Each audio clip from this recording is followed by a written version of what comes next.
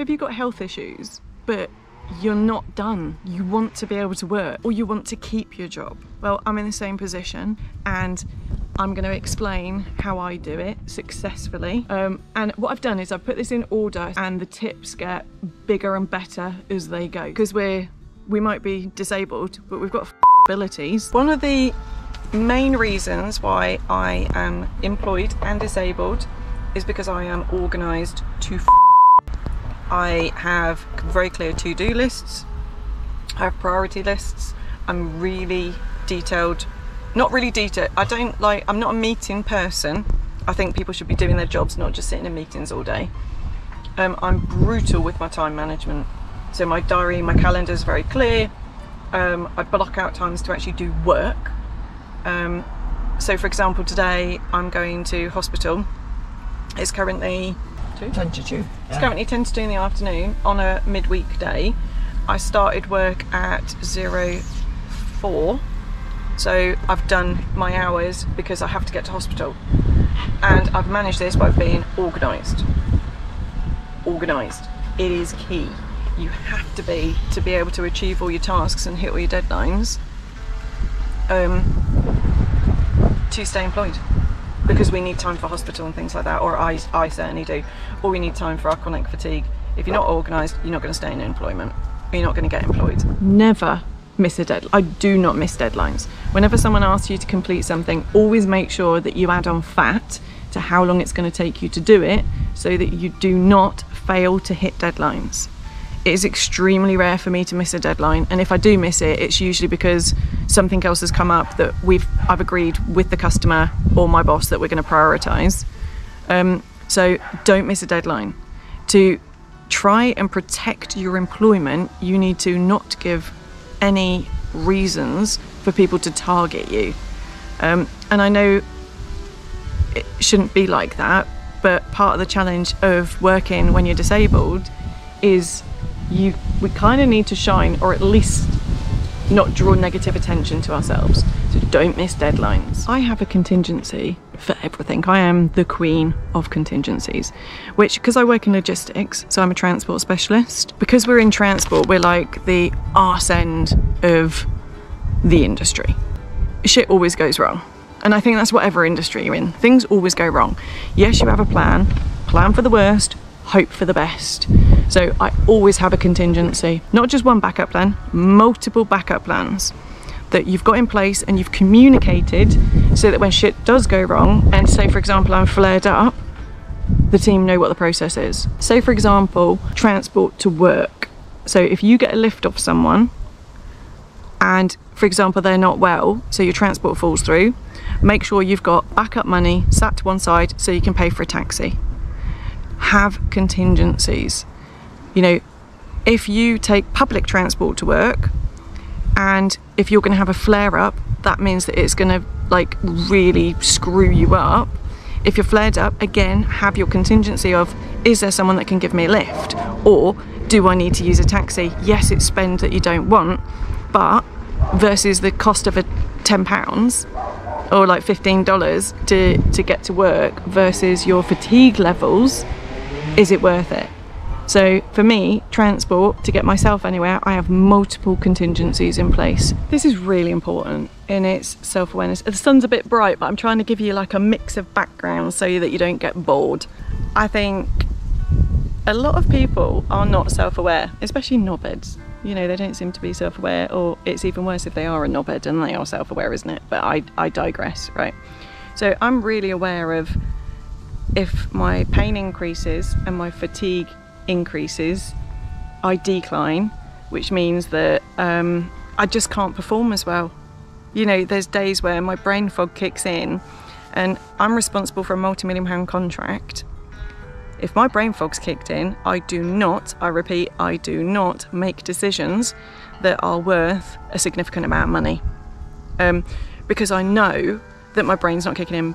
But if I put in all the tips that I'm going through with you today, it doesn't matter if I'm flared up, so I know I need to not work on those tasks on that day, because I've already given myself fat, I've already got a contingency in place, the team are already aware. So all of these tips interlink, but self-awareness is absolutely critical. If you're not self-aware and you're not realistic with yourself, including your blind spots, including are you aware at the time if you're snapping at people because your pain's gone up? If you're not aware of it, you can't manage it. If you can't manage yourself, you will not be able to stay in full-time employment. Bubby, how are you? How's your day?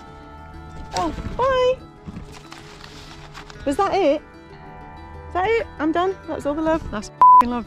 So this is more for management. I think I love training and development. Admittedly, it took me a bit to get my words out there. But, because, sorry, let me show this. Like, this isn't actually to do with this vlog, but I have driven myself and my mum from Stoke-on-Trent to Derby to visit relatives because I'm so fit. And I worked all day today because I'm like athletic, aren't I? I'm so fit. But I know that I've got a bit of brain fog kicking in, so I'm having to check, you know, a piece of paper to go, what am I supposed to be talking about? Oh, succession planning. I love training and development, right? And I don't like dinosaurs. You know the type of people where they're like, this is my job. No, you can't look at this. This is my job. Bullshit. I think we should share knowledge. So I always think that you need a good succession plan. So whatever you're working on, someone else, preferably people, need to know how to do it. So that if you're not well, you want whatever industry you're in, performance to be maintained if you're not there. Which means that there's no negative impact to the customer. And with the succession plan comes procedures. Because if you don't have procedures documented to then train people, there's no succession plan, which means you're shit at your job, right? If you don't have procedures in place that you can train people up by so they know what's expected of them, what standards there are to meet, you need to work on it, in my opinion, right? And for me, I put those in place because I wanted to work in the I worked in the humanitarian sector, so I'd go overseas a couple of times a year to Africa. Well, to be able to keep doing that, I had to make sure that the business said to me, you can do it, but the standards must be maintained when you are not there. So I got very good at that very early on in my career, and it has massively helped me when I became disabled. I haven't moved spot because, to be honest, I haven't got the energy now. I'm starting to burn out a bit, but I still want to talk to you. I've done a separate vlog on battle buddies. If you don't know what it is, just quickly, in the military, in the army, you have a battle buddy. You and one other person is your battle buddy, generally of the same gender. And that means that if you're in war, they've got your back. But more importantly, they have your back when you go home.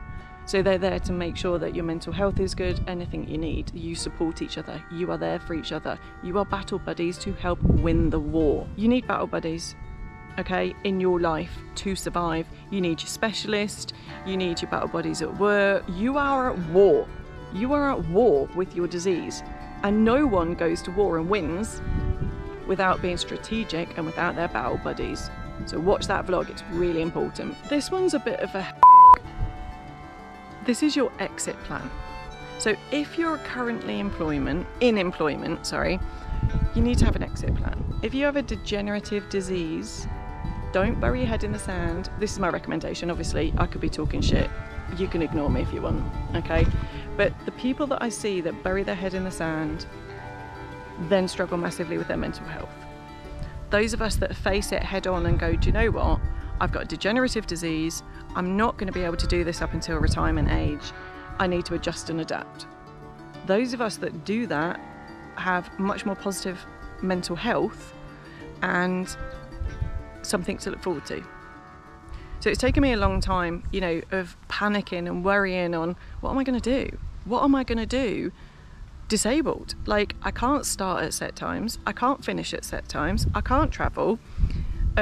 Sometimes I'm fit for work at 2 in the morning. What job can I do that's like, I need a job that's operations 24/7. I couldn't just have a job that's Monday to Friday, because what if I'm ill 9 till 5, but all right the rest of the time? Like, it's not that simple. You know, what if I'm really ill on Wednesday, Thursday, but I'm great Friday, Saturday? You know, I need flexi time. I'm going to put a link to vlogs on passive income. Because just because we're disabled, we're not dead. There's lots of opportunities for us, but to be honest, I didn't know any of these opportunities pre-illness. I had no idea. I'd never heard of passive income. Didn't know what it was. Now I'm like, wow, there's loads of opportunities for us out there. Loads. We just have to grasp it and get a bit more educated. Back to the self-awareness one. I've had to learn a lot. This is the most important tip. Do you come out of the closet and explain to people how severe your health issues are? Or do you stay in the closet in case they use it against you? Now, I did a hybrid. I did a bit of both. I stayed in the closet with certain people in the business, and I came out of the closet with those closest to me, including my customer, certain people. I fully came out of the closet only quite recently, which put my job at risk. Put my job at risk, because if certain people in the business, if the HR team were not comfortable with me working flexi hours, as severe as my flexi hours are, if my customer turns around and says, we want you on site Monday to Friday, 9 till 5, I can't do it, I'll lose my job. And it's a reasonable request. Yes, there's the Disability at Law Act to protect us, but if someone wants a manager, a general manager on site at certain times, that's a reasonable request. It's not discrimination, it's a reasonable request. The risk of coming out of the closet is if someone uses it against you. So be so careful. If you think that someone might use it against you, do not, I strongly feel, I feel so strongly about this, don't come out of the closet. Don't come out of the closet. Don't tell them about your illness. And you also, what I've experienced recently is being fully out the closet, everyone knowing, and there's a change in structure. So some people left the business who were very open-minded and inclusive, and they've been replaced by some individuals that are dinosaurs. And now, for the first time in my career, I'm experiencing someone, they actually documented that they're concerned my disability is having a negative impact on the contract. It's not. If you're not sure, don't come out of the closet. If you think that people will be open-minded, make sure you put in all the other tips that I've said before you come out of the closet, so that, again, if someone does try and use it against you, you've got your contingencies in place. So I would love to hear from you on those of you that are working, how you manage it. I'd also love to hear from people that, for those of you that have come out of the closet and it's been used against you. But I think we do need to be realistic. You know what I said about if the customer says they want me on site Monday to Friday, 9 to 5, that's a reasonable request. I think we do need to be objective on if someone's been a knobhead or discriminated against us, or is actually being reasonable, but we're emotional about it because we're desperate to work. So I'd love to hear from you, and I hope that even if one of these tips has been helpful, I really hope it makes a difference. Take care.